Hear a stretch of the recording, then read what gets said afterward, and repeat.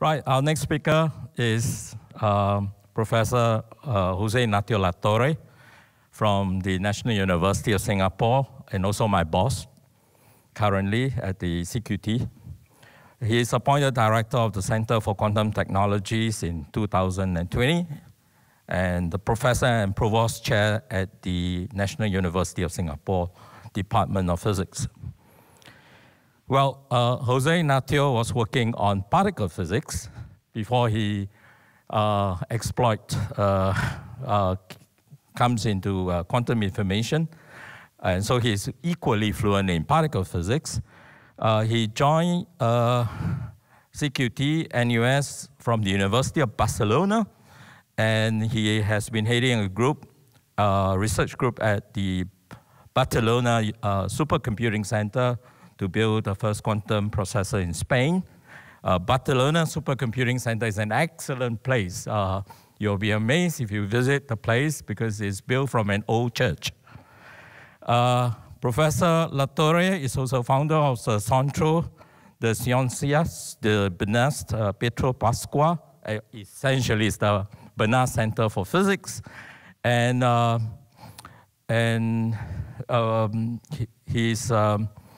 he's well known for organizing many, many good conferences. Thank you. Thank you, Greg. Thank you very much. I'm really very happy to talk here in this centennial celebration. And let me, since you were talking to the young people, let me address myself to the young people.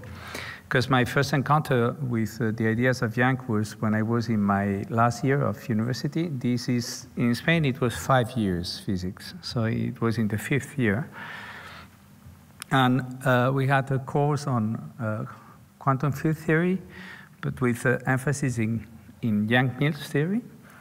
And even going to this, more mathematical way of introducing Yang-Mills.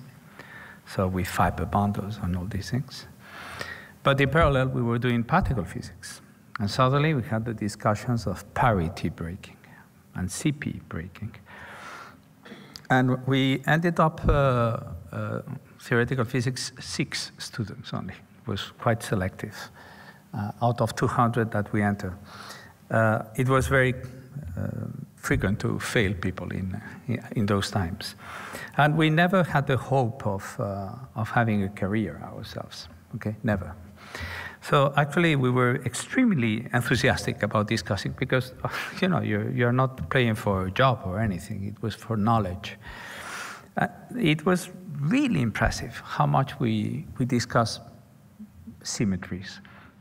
So this idea that you come from the first mathematics, when you make into mathematics the laws of physics, starting with Newton, okay, and you have calculus, how later we have an energy principle, Hamiltonians, okay.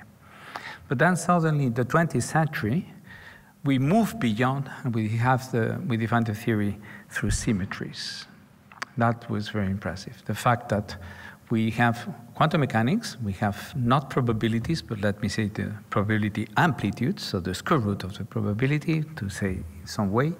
Then you can attach to the wave function a complex number. That's the first thing. And therefore it can implement representations of symmetry groups, which are non-trivial, have SU2. You can have spin, otherwise you could not have spin. And adding these extra quantum numbers, finally you have the gauge symmetry, and in particular you have the Yang-Mills Lagrangian. And then automatically this mapped into the real theories of nature. It's very impressive. And then parity. Why parity is violated? Why? Who ordered that? Okay. Why CP is violated? Why T? Why there is no? Why at microscopic level, not at macroscopic, but at the most tiny element of nature, why there is an arrow of time? Why there is a T violation, okay? Well, those were discussions, heavy discussions, really heavy.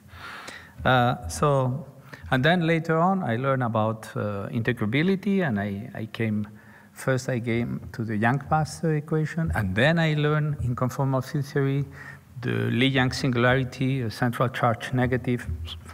So this guy is everywhere.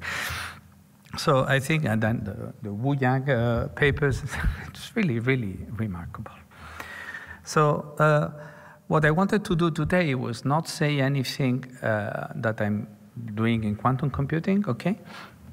But rather one thing, it is far from being either popular or relevant, but my own discussion of trying to get into the heart of P symmetry and what I understood.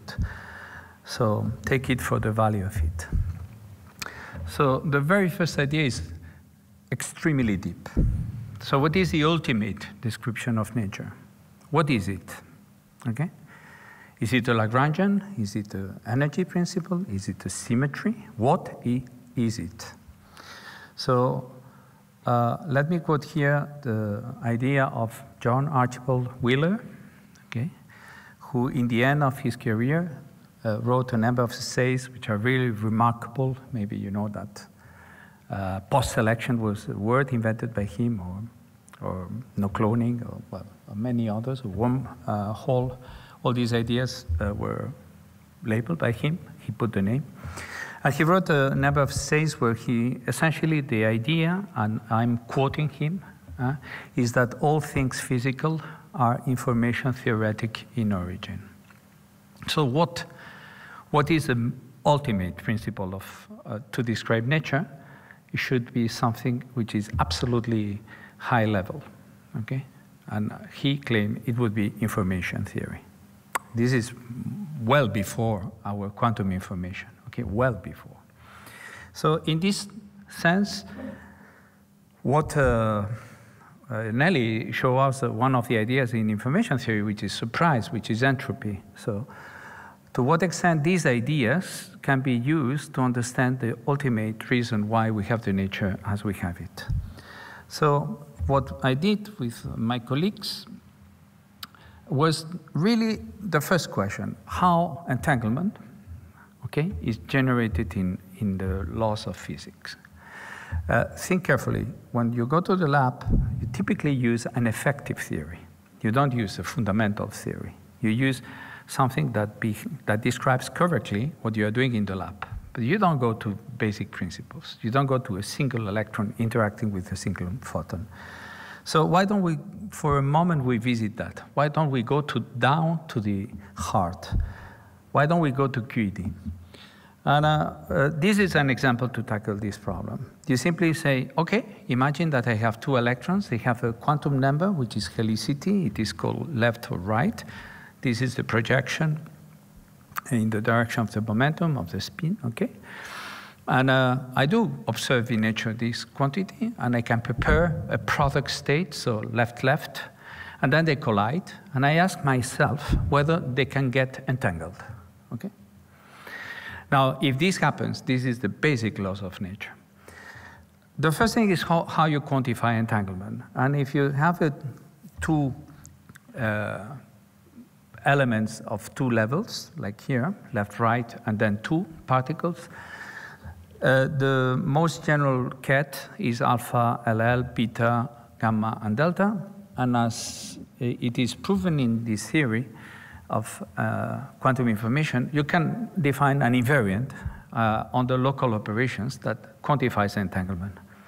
Okay, and in this particular case, you can use different ones. This is concurrence, and this is alpha, delta, minus beta, gamma. Okay, it is bounded by 1. 0, it's a product state.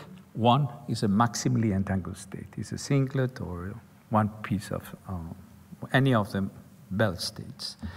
So, and then you go down to the really how things operate. And the way the things happen is that the photon with an helicity couples to a current, so, which is described as the anti-fermion Clifford algebra fermion, and the electric charge is there. That is the amount of coupling you have. And you can do that to simplify in a particular frame, high energies, for instance, to have a simplified version, and you do the computation. So you do the Feynman diagram. And when you end up, you see that the result is rather simple. It depends on the angle the particles leave, but essentially you have a cosinus theta minus 1 LR plus cosinus plus 1 RL. So to have maximum entanglement, what I need is a plus, and therefore this is for the angle pi halves. So actually you have a collision, and when they go in the orthogonal direction, they are maximally entangled. If not, they are not maximally entangled. Okay? Now, you can check in other processes, and there is another mechanism, which is when you have indistinguishable particles, 2 electrons, and then you have 2 channels. You have the T channel and you have the U channel. And there, the mechanism is completely different. You can check that for any energy, you get maximal entanglement if you go in the direction which is perpendicular. Okay? But this now is based on indistinguishability of the 2 final states. So these are the 2 mechanisms, and there are no more mechanisms, either the S channel or the indistinguishability of the T and U channels. The 2 ways you can get maximal entanglement. So that's the first lesson. Yes, QED does provide a mechanism to go from a product state to a maximally entangled state. Now, it was gauge symmetry related to that? Well, to check that, do the following trick. Go back to the fundamental QED Lagrangian and modify the coupling. So invent a coupling G mu instead of the Clifford algebra gamma mu, and do the same computation with this arbitrary matrix. And then this is a lengthy thing. Let me go through it very fast. So you do a computation with all these new things, okay? And you compute every process, the Baba scattering, Compton scattering, per-annihilation, Mott scattering, Muller scattering, all of them. And you ask that all of them have a regime where you have maximal entanglement. And one by one, they provide a constraint on these G matrices. And on top, you want consistency. You don't want that in one process you get a solution, in the other an incompatible solution. And you may even wonder whether the solution to this system of equation is unique or not. And what you find, I bypass the technicalities, is that in all these 2-body processes, there are always 2 gammas, so there is an ambiguity in the sign that can only be solved if you go to 3-body processes. But for all the 2-body processes, essentially, the solution is the Clifford algebra. So QED is the solution to manage to get maximal entanglement in all the processes. So there is an extremely deep relation. You may argue that this is not so peculiar because gauge symmetry is a symmetry, and what you want is to equal amplitudes for the 2 possibilities. So entanglement is talking about some sort of symmetry. So that's why they are so much related. So this is the summary of this piece. You can do this analysis in any reference frame. You get the same results. You can see that there are no pools. All of them go in the same direction. It's a systematic, unique solution. Okay? Gauge symmetry is the solution to maximal entanglement. Or maximal entanglement comes from this effect. So it's an isolated maximum. So you may, if you believe in it from qubit, that the nature follows information ideas, you could formulate it in this way. World is quantum. So it's not classical. So Bell inequalities must be violated. Okay? I negate the classical world. We claim that the world must be quantum. If Bell inequalities have to be violated and maximally violated, then a maximal entangled principle should be there. And from it, you can get the other ideas. Now, when I was giving this talk at CERN, so a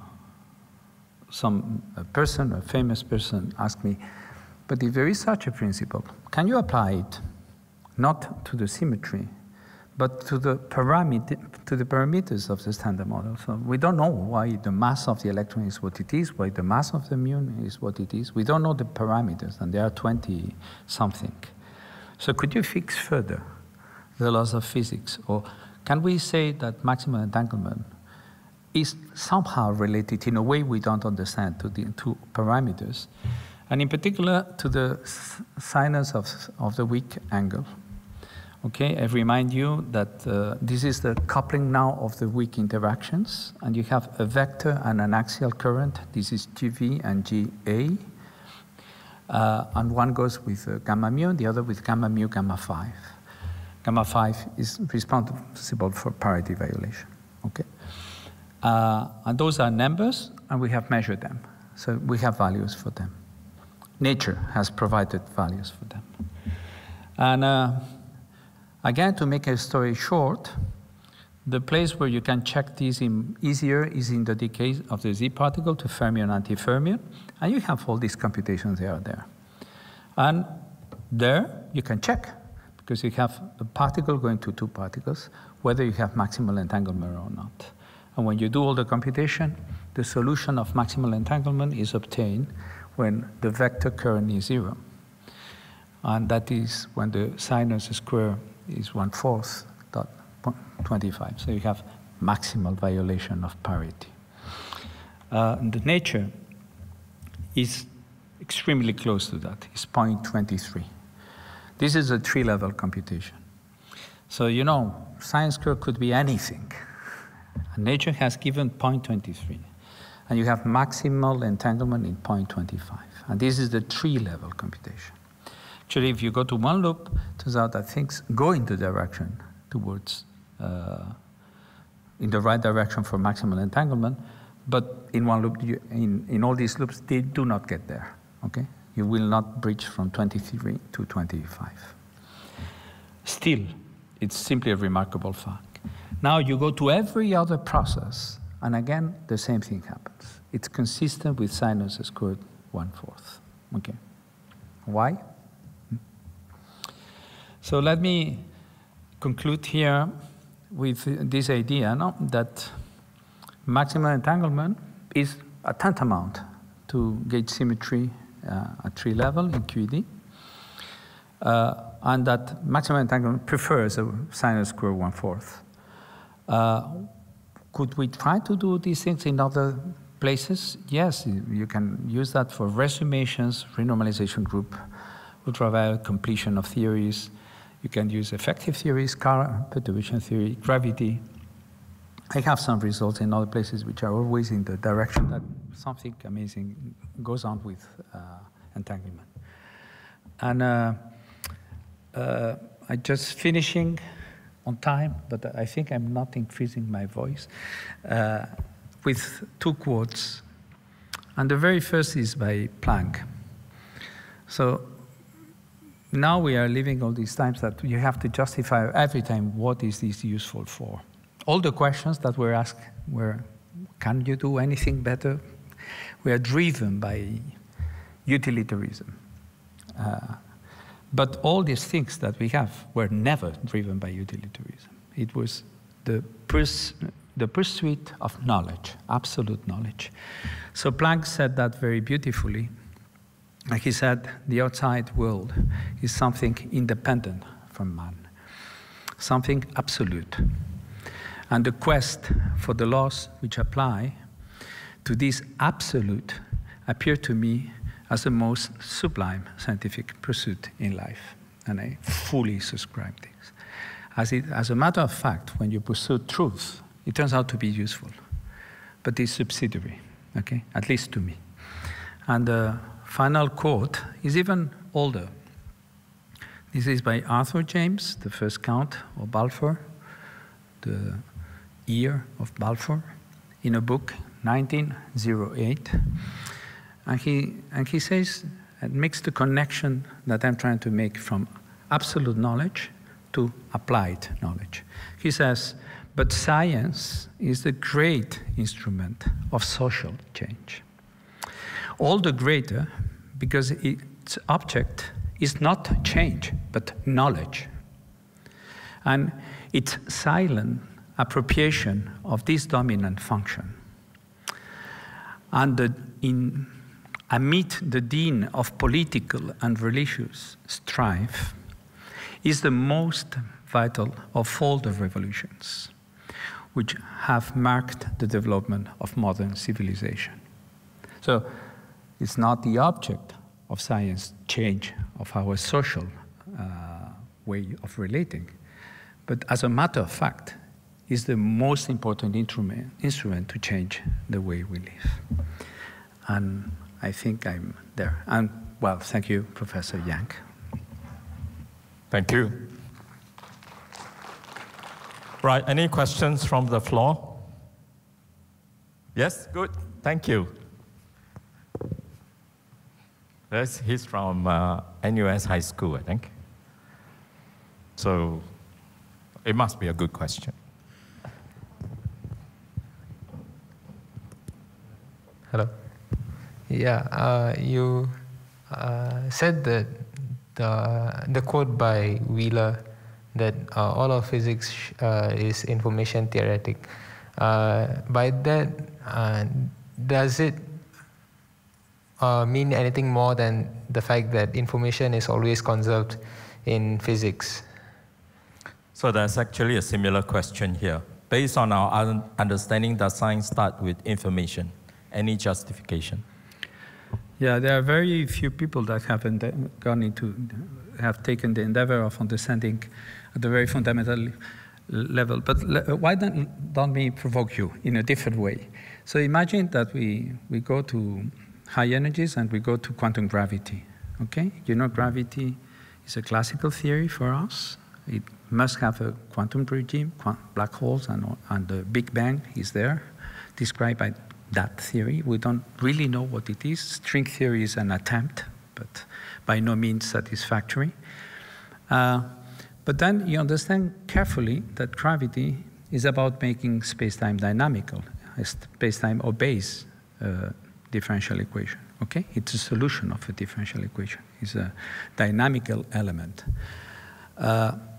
So when you go there, that object simply behaves in a way that we don't understand. Very likely, the space-time as a continuous manifold will no longer be there, will no longer, all these ideas that you see space-time as a continuous thing probably will be broken. So when you go there, I give you an example of an idea by a very good guy, by Gerard Tufte. He's a Nobel Laureate. He argues that you may have discrete varieties, and therefore the only evolution are permutations, he says. Then he phrases the dynamics of that system as a conservation of unitarity, okay, of probabilities, which is information. So indeed, what you are saying goes into that direction. So what are the fundamentals that may be operating at the ultimate level?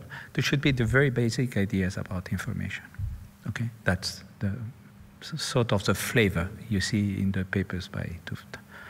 So I do think, I think I will die without knowing, but I agree that this is the way to go. So online there is actually one question that follows 1 minute later, and that was, there is a saying that anything contains information, and what are your thoughts on this? I guess you've answered. Say that again, sir? Anything contains information, what are your thoughts on it? I guess you've answered that, more or less. Yeah. There is also... Let me add the thing. The laws of physics as we do them, they contain magnitudes that have dimensions, space, time, mass. F equal ma, so all the laws of nature, which are whatever laws, have a unique response by a point-like particle, which is related to inertia, and then a change in space-time. So mass, length, and time. So that's what the units of the interactions can be made out of mass, L, and T. 3 magnitudes, 2 ratios, time and length. This is speed of light. There is relativity controlling that limit, and the other is h bar, is quantum mechanics controlling that limit, okay? So the 3 magnitudes, 2 relations. But if you think carefully, you would like to have a fundamental theory which is dimensionless, okay? And that's information, it's dimensionless. So there are about 3 more questions, but I'm going to just choose one. more provocative than the others? Why are some people confused with zero information in a fully enclosed room with walls all over? Is there a way to understand or realize that there's a lot of imagination and that such information is possibly endless? Well, this is a poetic question, and of course I agree. But I think also we should be careful when we address scientific questions. They have to be well defined, and it's the only way to make steady progress, okay? That we take one good question at a time, and we try to solve it in a humble way. Okay, it makes no sense to think that the Greeks were trying to, to solve the universe, okay? They had first to understand, how acceleration, for instance, okay? That, as you know, Aristotle didn't get it. So we need very solid progress in science, okay? There are some questions that we have to accept that they are beyond our understanding nowadays, okay? They're too early to answer those questions, simply. So there are actually two more questions if you want to answer. But any question from the floor? I think I always would, since it's a face-to-face meeting, it's always good to get your feedback. Somebody says whether our brain stores unlimited information. By no ways, very limited. This quantifying information is one of the things we have learned recently, maybe not in full glory, but we understand that our brain is limited, definitely. Encryption. Oh. Encryption, it's a big thing. I hope that if it is done by a young person, come to our center. That's a question from the floor. Sorry? Okay, this is related to the question about how the universe is fundamentally information theoretic as posed just now. But I was wondering, is there any approach you would use to build up some of the properties of quantum systems, like, for example, the collapse of a wave function from fundamental informational principles? The wave function is the way we codify information. So if you, depending who teaches you the postulates, but from 1930, little von Neumann wrote the first time the postulates. Remember, science operates in a reductionist way. That we isolate what we don't understand in the postulates. There is nothing I can do to prove that postulate, okay? I check whether the consequences are okay. If they are not, I change the postulates. So the postulate number one is that all available information of a system is codified in a state vector in a Hilbert space. It sounds as a very, very complicated postulate, but it is comparable to classical physics. But it should be called the zero principle of classical physics, because when you learn physics, traditionally, it says the first law is the existence of inertial reference frames, second is F equal ma, and third is action-reaction. Properly taught, let me say with a twist of the 21st century, the zero postulate should be that observable particles live in R3, in a space-time, and changing time. This should be a postulate. In the same way as in quantum mechanics, you say to Hilbert space, you should say R3. And actually, the third law is about the isotropy of the space. It's if you postulate isotropy, you can prove the third law. Okay, many people don't do that, or they have never seen that, but you can do exactly that, okay? So it's a dynamical principle, which is second, which is even more sophisticated, but because you don't have definition of force, Mach wrote about that, Einstein read all the things by this. So I think that the wave function, to answer first your question, is the way we encode the information about the quantum system, okay? It's a layer which is not an observable itself, but it contains the information about the quantum system. All right, thank you. Thank you. You want to answer some of the question, or you? There are more? But I don't have the... There was something about encryption. That's a big thing, encryption, because it affects the politics, okay? Yeah. So there will be an enormous amount of efforts to understand to the ultimate level, okay? how we can secure information using the ultimate understanding of the laws of nature that we have, which is so far quantum mechanics. Okay? May not be the final solution by far. Many people, Einstein thought this was an effective theory. Before you answer, there's one from the floor. Yeah, go ahead. One question. So do you believe it could be, we could see some deviation from quantum mechanics? People have looked for that. You know, there are so many Nobel Prizes there if you find one. People have looked for everything. Non-linearities of the Schrödinger equation, violations of things like Poincare symmetry, which is related to PCT, by the way, the theorem relates. So of course we are all the time in the labs trying to check deviations, okay? We are all the time, but so far there is none, okay? There is none. I think that and now I'm talking, please, the young people, don't take my word, this is an opinion, okay? I think that quantum mechanics will refine the postulates of measurement. Okay, I think that the projection of the wave function and the collapse and the probabilities, these may change as experiments are finer and finer in the next decades. Okay, so I think that we simplified what the measurement was because we didn't have internal control of everything. I think this will move. So I do see a progression of the ideas of quantum mechanics coming, but this very solid progress. Now, little by little, we are learning that maybe the measurement was simplified in the postulates of the 30s. Okay? Right. There are many other ideas about changing the postulates of quantum mechanics in a radical way, but that would take us very far. Right. Thank you very much, Garces.